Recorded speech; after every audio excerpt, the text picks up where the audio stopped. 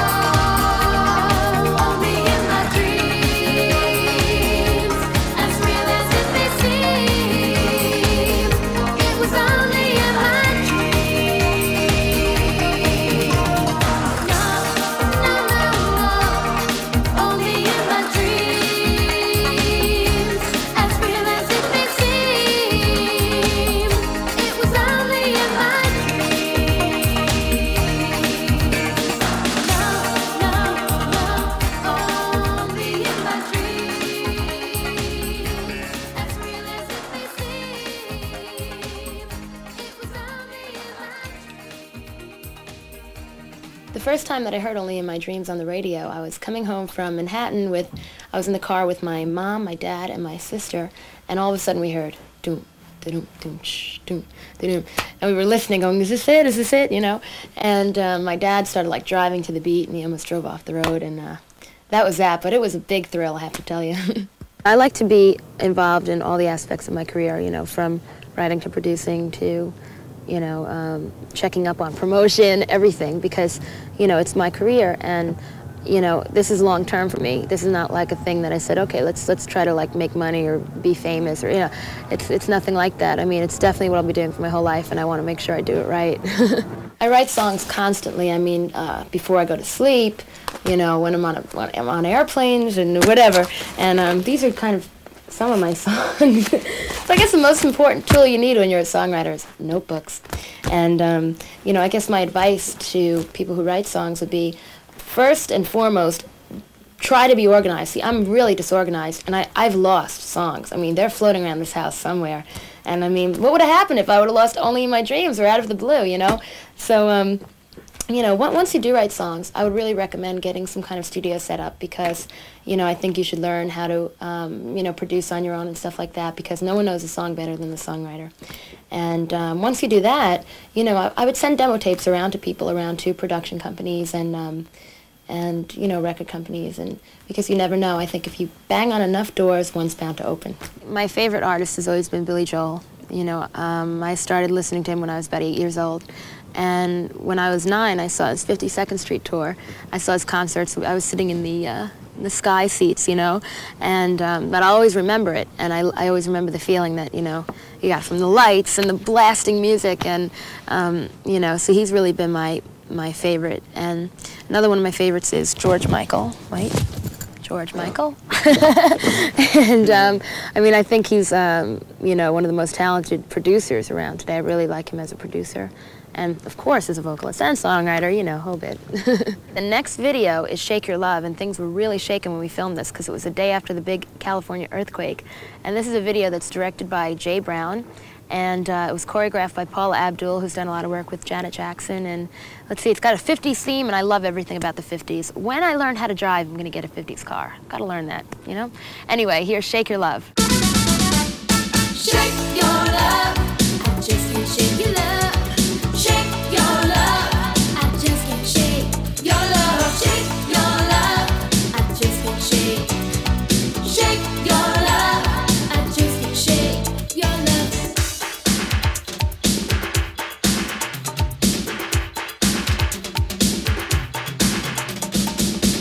I'm under a spell again. Boy, I'm wondering why. This is not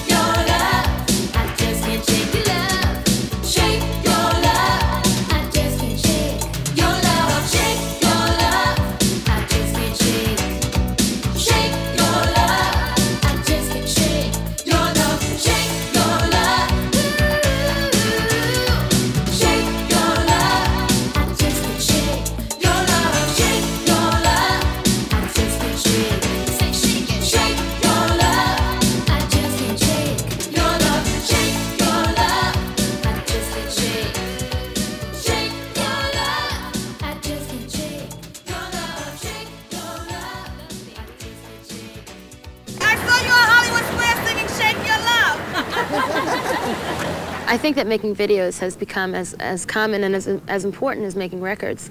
You know, it's funny, I think that like rock and roll audiences have gotten younger because I have fans that are, let's say, 4 years old, and, you know, I mean, I didn't really know who artists were until I was, you know, 8 or whatever, and, you know, I think that visually it just gets the message across even more, you know, the message of the music across even more. And I love making videos, you know, because I could like kind of ham it up in front of the camera, you know, and show a side of me that you may not see in the music. Hi, can I have your autograph? Sure. What's your name? Ariel. Ariel. It's really important for me to take time out for fans to sign autographs or whatever. I feel very in touch with that because I'm such a big fan of so many artists myself, and, you know, I ask for autographs too from people. And, you know, sometimes I'll have, you know, whoever with me, like, you know, I'll be going to a radio station and then maybe kids waiting outside and they'll say, come on, we gotta go. And I say, no, give me 10 minutes, you know, I wouldn't be doing this interview if it weren't for them.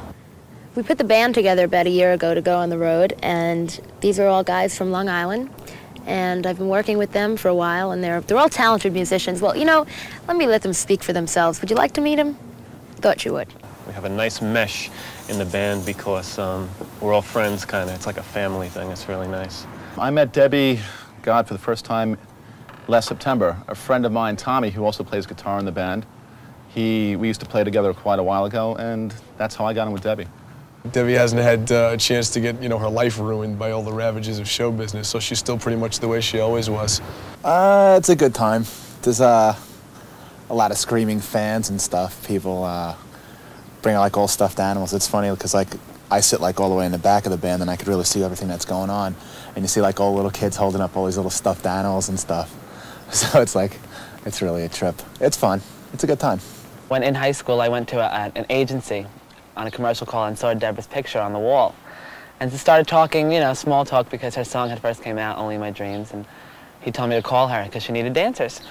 So I gave her a call and the rest was history. This next record you're going to hear is a record that I produced with Fred Czar, and it's the title track of the album. And let's see, you'll see two of my family members in there. My cousin Monica and my sister Denise violently hit me with feathered pillows. And you'll also see all the guys in the band. There's Lou and Tommy and Greg and Adam and Kirk and everyone. So here is Out of the Blue.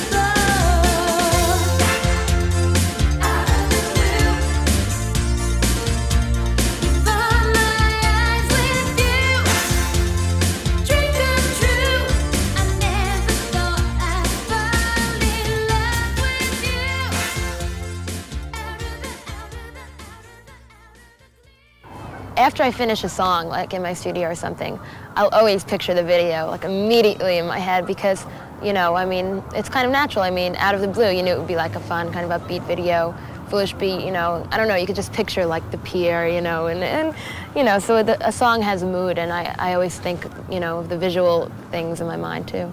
Well, my family's played a big role in what I do, and you know, my sister Karen used to do the sound engineering for me when I was on the road, and my sister Michelle makes a lot of the outfits that I perform in, and my younger sister's wardrobe on the tour, and of course my parents, you know, they travel with me, and you know, they kind of have been the biggest support for me. I think she was born dancing, born singing, I don't know. She was very little, she used to play the piano, listen to the radio, run upstairs, pick out the tune, Billy Don't Be a Hero. That was the first tune that she hammered into all of our heads over and over and over again. And from there, we just took notice, you know, we noticed that she had a very keen sense. You know, she would hear something on the radio and she'd be able to duplicate it with very little effort. By the time she was 5, we said, what the heck, you know, we'll give her piano lessons, see if she could really learn, you know, and she could. Although she had her piano teacher fooled. It took the piano teacher, I would say, 1.5 years to figure out that she was not reading the music, but just playing by ear, you know. So once we got that squared away and she really was learning, she really picked up. But she would rock up her classical pieces. She's basically classically trained. But she would turn them into rock and roll, she'd jazz them up, she drove her teachers wild. She was fun, she was a lot of fun. Although I had been working at music for many years, a lot of people really didn't know about it, you know, even a lot of my friends and, you know, of course my close friends did. But once this all started happening, I mean, a lot of people really thought that it happened out of the blue, and they didn't really realize that there was a lot of work involved and a lot of preparation. And, you know, I've really made it a point to maintain a normal teenage life, a normal social life, you know, get a good education, because that's really important. And, you know, I think that if you do want to be in this business, you have to make it a point to stay kind of down to earth and in touch with reality, especially if you write songs, because that's what kind of gives you the ideas, you know, to write things that people can relate to and write about down to earth kind of subjects. The next video is for a song that was the first ballad I released, and also the first record that I produced that you all heard, and it's Foolish Beat. And again, you're going to see family members. I know you're sick of seeing my family already, but that's okay. There's Grandpa in this one, and my little cousin Albert, and John Gallagher. He's not a family member, he's a model. He plays the lead male. And let's see, this concept was a concept that I, you know, discussed with Nick Willing, and, you know, I kind of wanted a sad storyline and everything. And I remember when we were filming it, there were a lot of fans watching, and it made it a lot of fun. So thanks, guys, for showing up there. Here's Foolish Beat.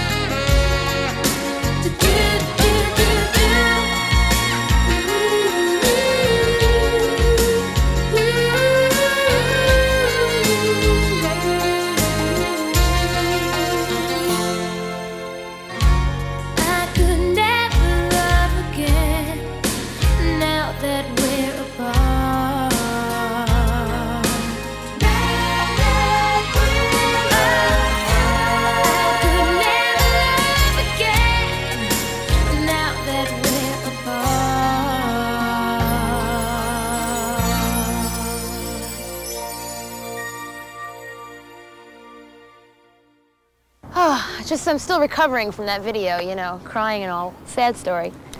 Just kidding. One thing I'd like to do in the future is I'd like to write songs for other artists, and I'd love to do a duet with Billy Joel someday. And I'd like to get involved in films, you know, both in the, actually in all ends. I'd like to take a course in film production. I'd like to kind of be behind the camera and in front of the camera, not at the same time, of course. And let's see, I'd love to be involved in soundtrack work as well. And of course, I'd like to continue doing what I'm doing right now, which is, you know, writing, producing, and singing. Well, I hope that you enjoyed this as much as I did. And this is only the beginning, all right? I hope we can hang out again sometime. So I'm just going to say goodbye for now. Goodbye!